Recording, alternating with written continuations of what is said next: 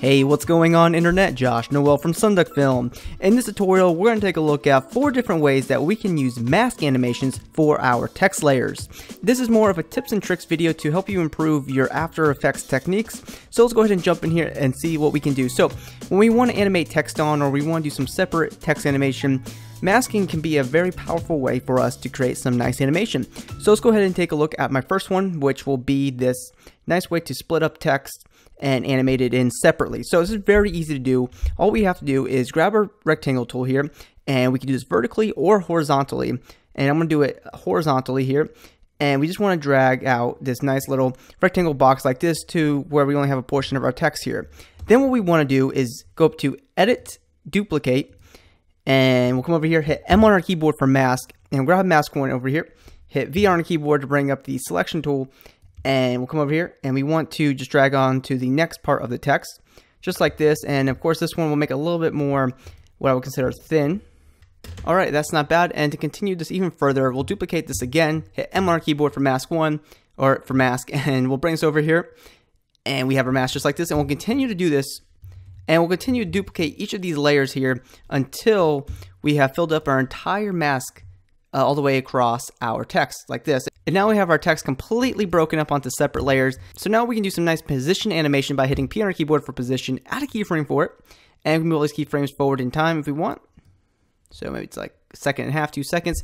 And then we'll come over here and we'll start messing with the Y position or the X position if you did this from more of a horizontal perspective. And we can now split apart our text and animate it in separately.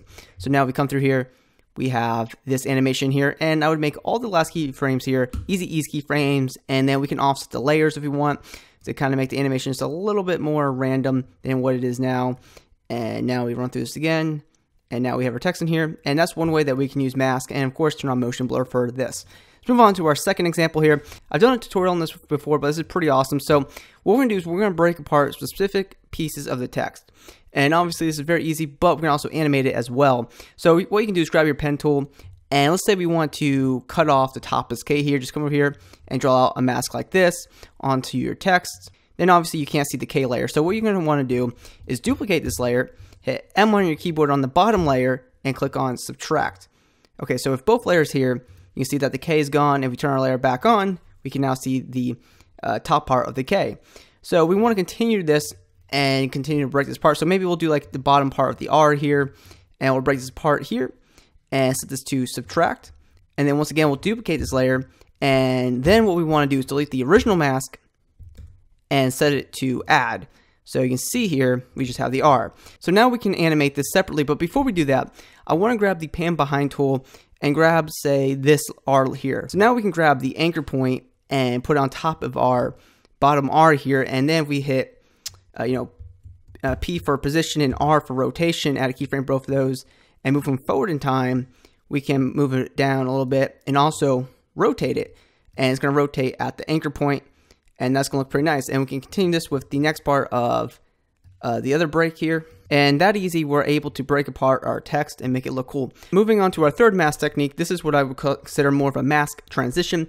And it's pretty cool, a little bit interesting here. And what we're going to do is just we're going to grab the rectangle tool or any other shape tool that you want to use. And we'll come over here, just draw a thin mask like this. And we'll come over here, duplicate this layer, hit M on our keyboard for the mask, delete the original mask.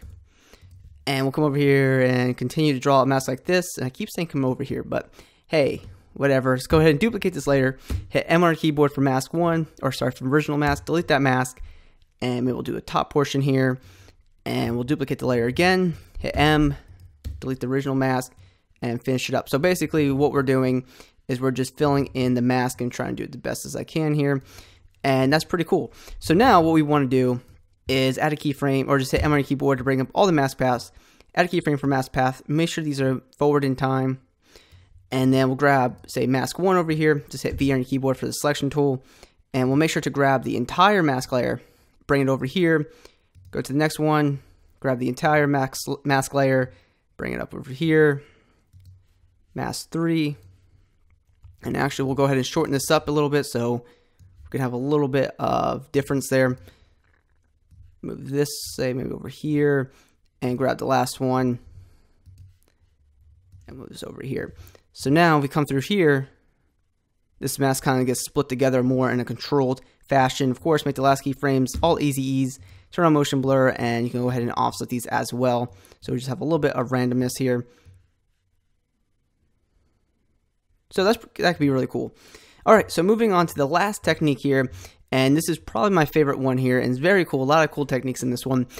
So this technique is very similar to the original, positioning one that we did. We want to create a horizontal or vertical mask. So I'm going to go ahead and just copy these real quick. So like before, we have our entire text broken up into separate layers with the rectangle mask, just like we did in the first masking technique. And what I want to do this one is I want to do specific rotations. So I kind of want this one to build up on each other, right? So what we're going to do is we're going to grab the pan behind tool. We're going to go to our first mask, which will be on the left side here. And we're going to grab the anchor point and we're going to move it over to the actual mask here. And we'll continue to do this for all the layers. Let's move it all the way over to the left one. For the first one, it needs to be on the right side.